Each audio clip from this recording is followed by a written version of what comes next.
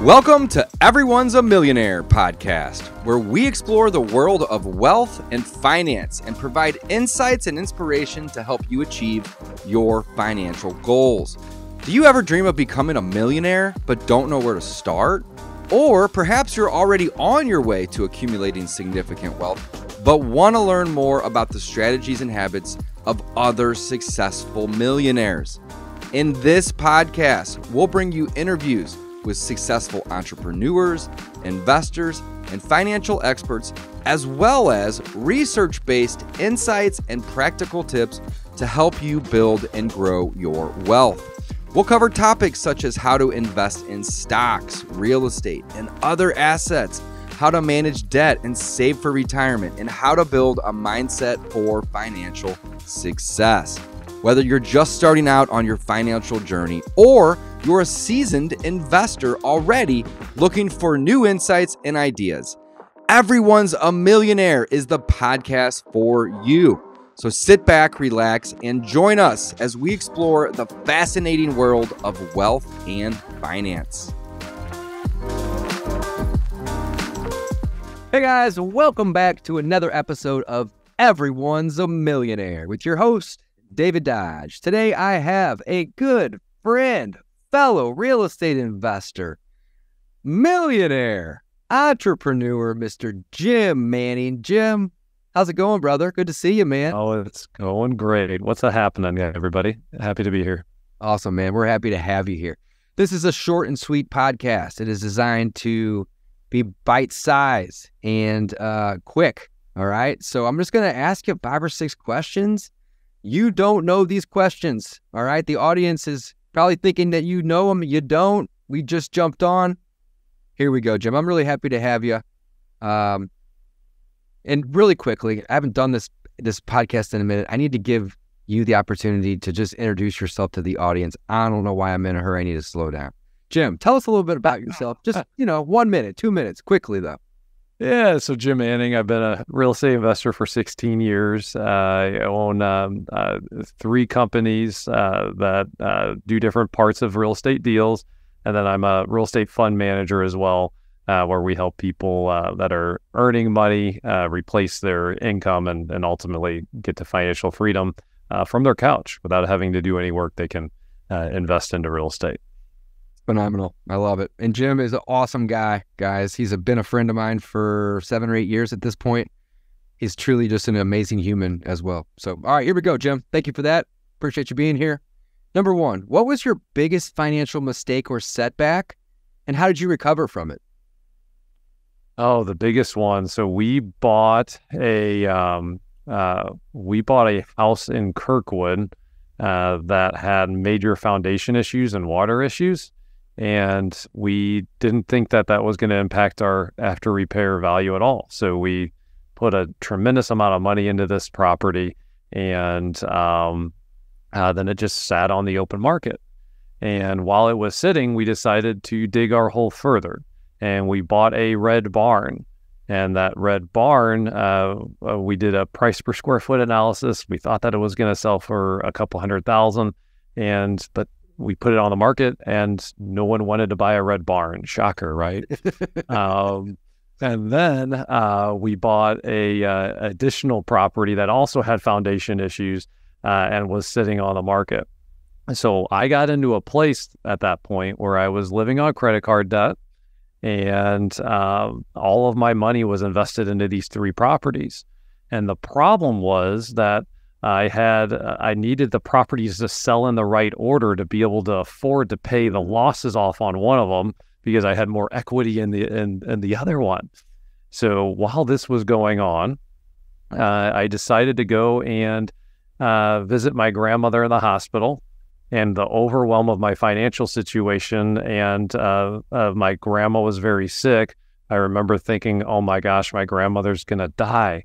And I fainted. I completely passed out. Man. And I'm 6'2". So imagine waking up with your brain scrambled on the floor, not knowing what happened. And I ended up passing out, hitting my head on concrete. I had 2 seizures. and my brains were completely scrambled at that time. And so I'm in credit card debt. I had the seizures. And when I had those seizures, you're not allowed to drive for 6 months. Oh. So now I'm facing all of this that's going on. And the hospital that I was in was a smaller hospital up in North County here in St. Louis. And they weren't allowed to do all the tests until Monday. And this happened on a Saturday. So I remember sitting in my hotel room just thinking like, and praying to God, thinking like, okay, like I have no idea what's going to happen here. But if I'm not dying, if it's just this one-time thing, I will do whatever you need me to do to make this right. And at that time, my girlfriend, that's my now wife, she was there all along the side with me the whole time, and spent all weekend with me. And I remember also praying to God, saying, "Hey, if I'm okay and I'm not dying, just help me. I want to figure out whatever I can do to marry this girl. Like, she's my one. I can't afford a ring, but I'm going to try and figure out how to make this happen." So then when I got out of the hospital, instead of being an investor for a little bit, we decided to do deals as realtors, as real estate agents. And we ended up I found a kid that was an intern to drive me around. And we sold 50 houses that year, 50 short sale deals. So this was back in 2010. And fortunately, the houses ended up selling in the right order. So I was able to take some of the equity or some of my own cash and pay off the loss on the second property. And all of those other deals came through. And we were able to then save up enough money to buy a ring for my wife. And then the rest is the history. Then we kind of went on a nice little run after that. And what I learned from that was I got so crystal clear on like why I was doing it. And it didn't matter that I couldn't drive. It didn't matter that I was in credit card debt. It didn't matter that I had overcome these 3 terrible properties, these huge mistakes that I made. I was going to figure it out. And I definitely had some help from the big guy upstairs too, within it too. I think he was looking after me, but that was like just such a pivotal point in my life. And it was not easy. It was one of the hardest things I've ever been through. And that allowed me that pressure, then allowed us to found, the 3 Doors, one of our companies that kind of went on to then do has done several thousand deals since then. So, but oh man, it was hard to get there. It was a lot of pain to go. That's a story of persistence right there. I love that. Thank you so much for sharing that. Yeah. Damn, that does sound like a lot of problems, man. Tons of them. But look, you overcame all of it, and wow, that was awesome. Yeah. That's not to abundance, man. Yeah, and it's like sometimes it's just a matter of just keep going, I just got into this headspace where I was like, okay, I'm not going to be negative about it. I know what I'm going through is incredibly painful. I know that it's a struggle, and I'm going to keep going. And at some point, I'm going to figure this out, and it's going to work out for us. Man, one of my favorite quotes of all time, top 3. I don't even know who said this. So I heard it from somebody. I definitely didn't make this up myself or create this, but the success equation is consistent, persistent action. And that's it. That's all there is to it, right? It's consistent, persistent action. And if you don't give up and you just keep going, like you said, it may not happen quickly, but if you don't give up, you're gonna have success. You will achieve whatever you set out to do. So, man, that's awesome, Jim. Great. That might have been the greatest answer to that question yet. That's awesome. Seriously. All right, number 2.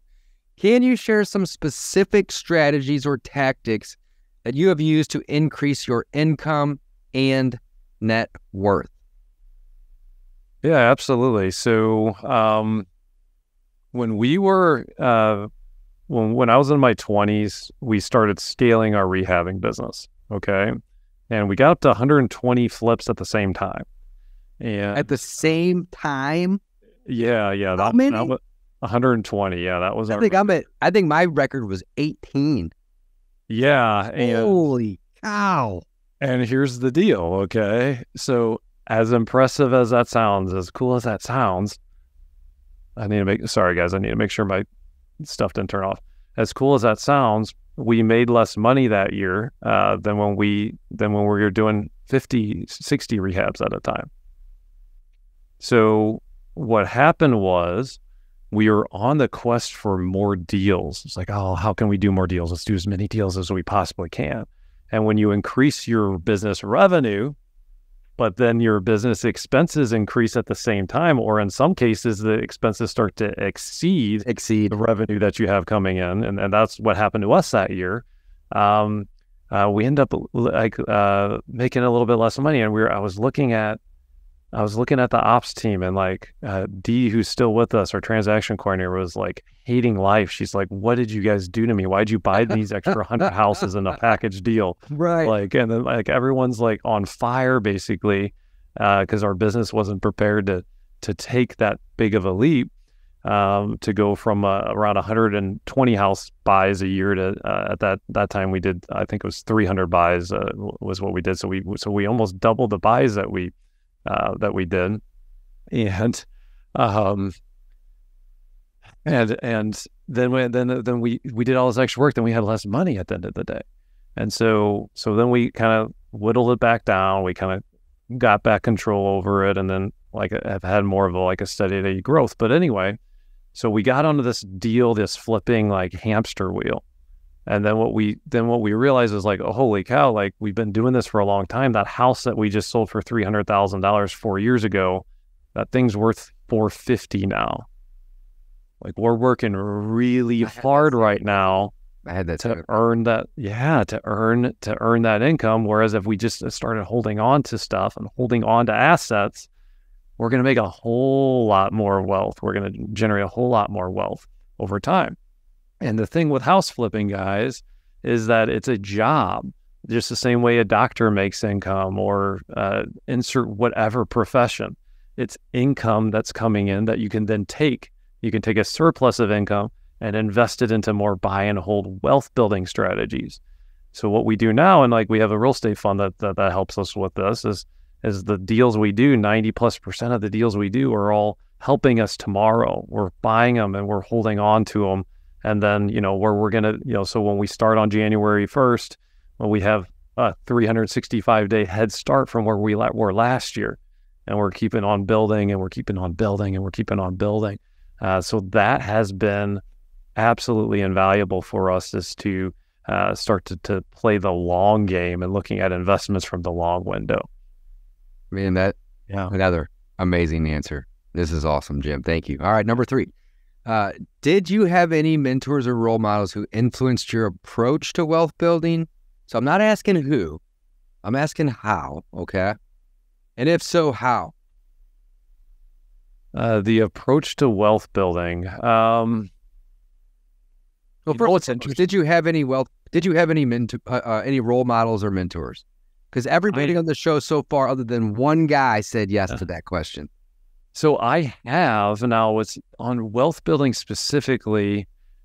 I think it's almost been like a collection of like a learning from like a lot of people. So yeah, lots of them. Same with me. I got 40 of them, right? Yeah, and I don't think I can actually like pinpoint. That's okay. You don't have to. With the body of knowledge that I have now, what I can tell you is the strategy that I like to do. Is I view wealth building.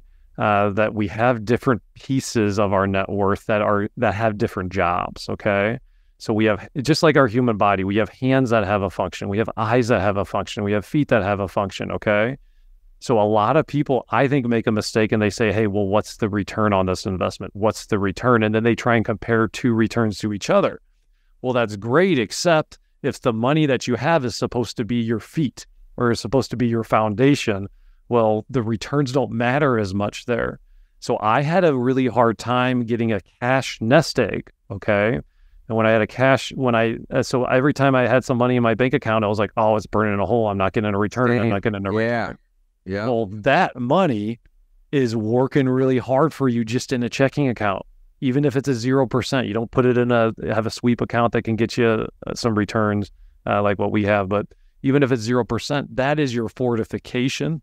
That is your liquidity if a life event happens to help you not get knocked out of the game. Yes. So that's invaluable. Okay.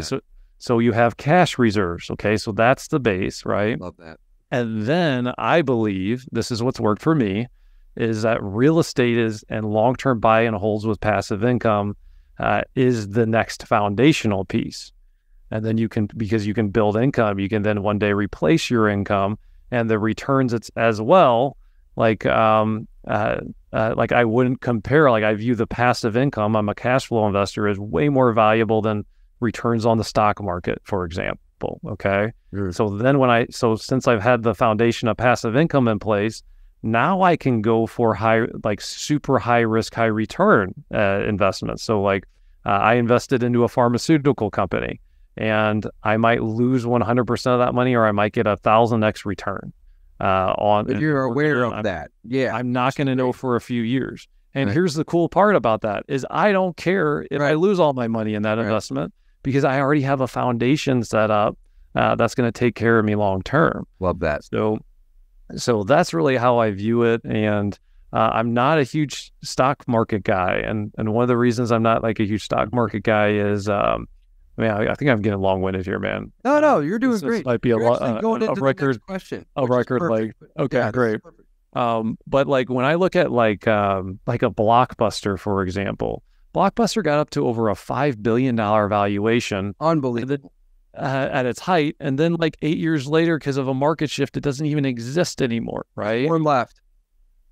There's one, and it's like, it's not there to sell. Isn't even selling videos or anymore rentals. It's to rent the store out because of it's crazy. So to me, because I know real estate,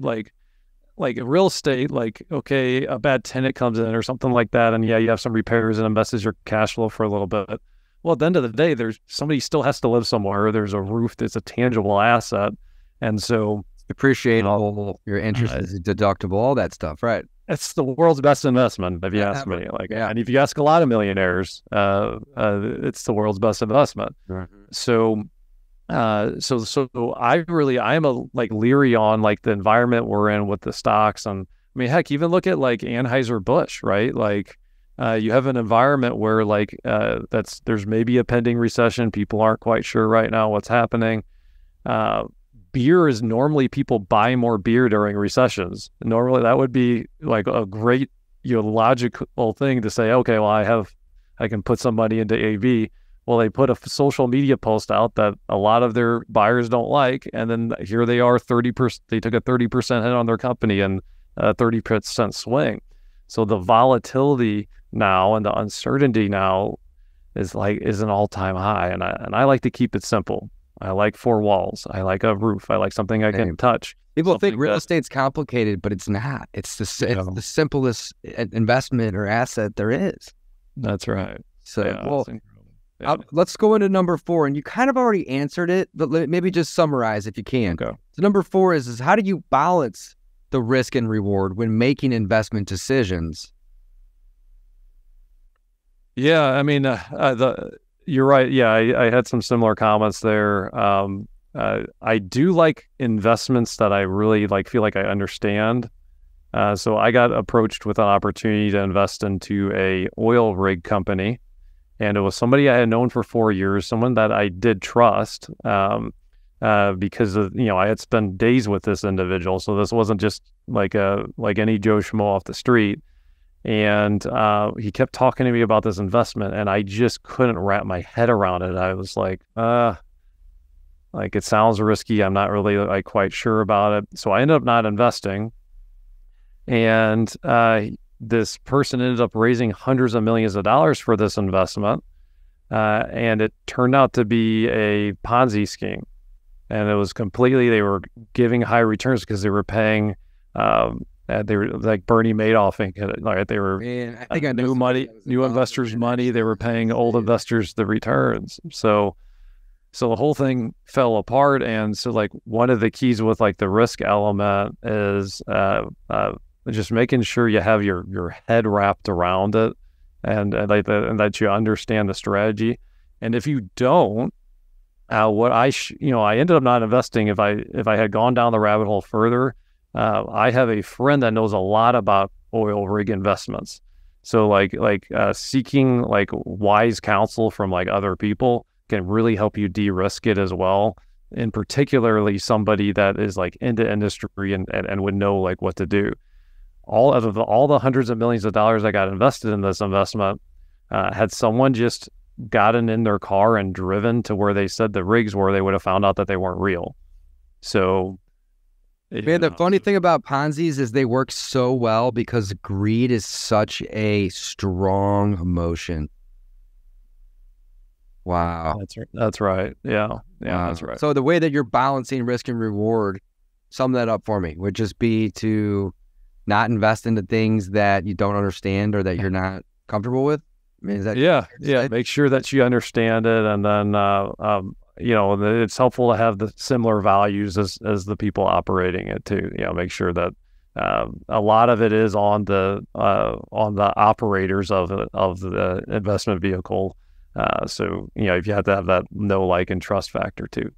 Man, wow! I'm glad to hear that you didn't let greed overcome, because it has overcome me out of about $400,000 in my lifetime. Just stupid investments that I'm like, oh, it's a no-brainer, and then 4 months later they're out of business. So glad to hear that. All right, last question, Jim. Thanks again for being here, man. Might be my favorite episode this far. You got amazing answers, tons of value here. Number 5, looking back. This is my favorite question too. Looking back, what advice would you give to your younger self about managing money and building wealth? Hold on to more of it. Agreed. Hold on to more of it. Just hold on to it. When you so I thought, like, back when I started, I thought I couldn't afford to buy real estate and hold on to it, because like I started out with zero. I was insanely blessed. I didn't have any student debt, but I started out with a zero on my bank account. And we all do. We're born with a zero.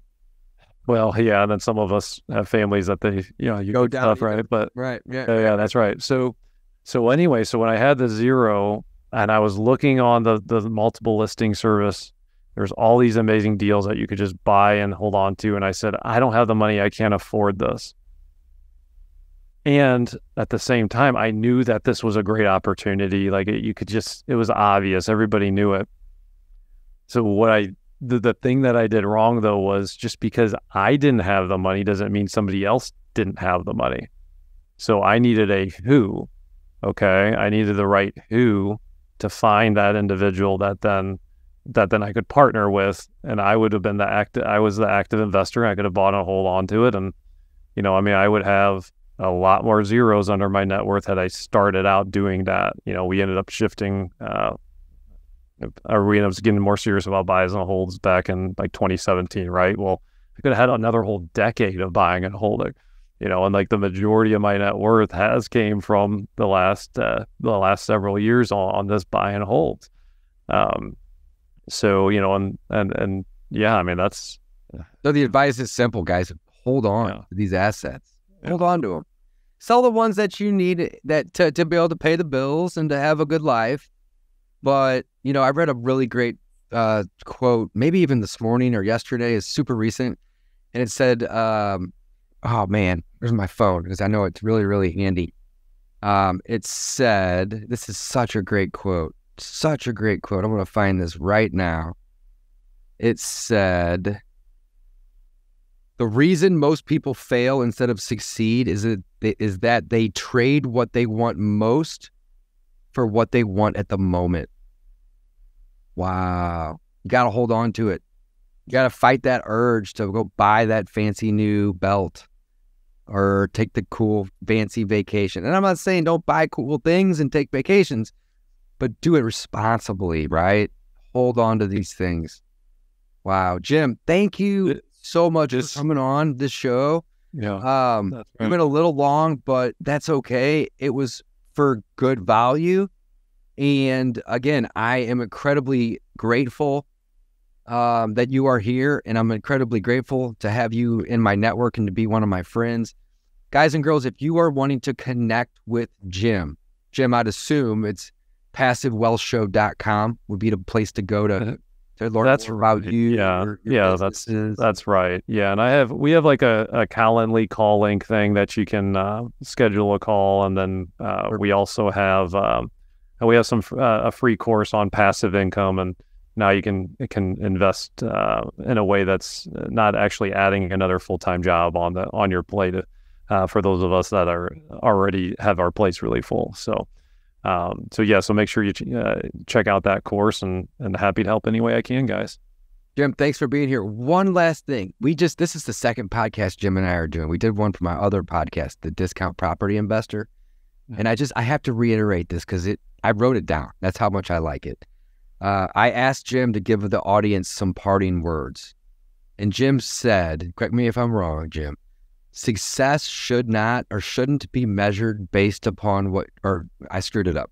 Success should be measured based upon what you had to give up to get it. Did I say that right? You did. Okay. All right. Well, yeah, you got there. I butchered it a little bit. Success should be measured based upon what you had to give up to get it. And I think that right. Goes in line with this podcast, the topics, and the value that we have created here today. You know, you got to find balance, and just let that quote resonate. Jim, thanks for your time. I know you got to get home to your family. Have a great rest of your day, friend. Take care, buddy. See you, bud. And that's a wrap for today's episode of Everyone's a Millionaire. We hope you've enjoyed our discussion and that you've gained some valuable insights and ideas to help you build and grow your own wealth. We want to thank our guests for sharing their knowledge and expertise with us today. And we also want to thank you, our listeners, for tuning in and joining us on this journey of financial discovery. If you've enjoyed today's episode, be sure to subscribe to our podcast, leave us a rating and a review on your favorite podcast platform. And if you have any questions or feedback, please feel free to reach out to us on our website or on social media. Remember, at Everyone's a Millionaire, we believe that wealth is within reach for everyone, and we're here to help you achieve your financial goals. So until next time, keep hustling, keep learning, and keep building your wealth. Signing off.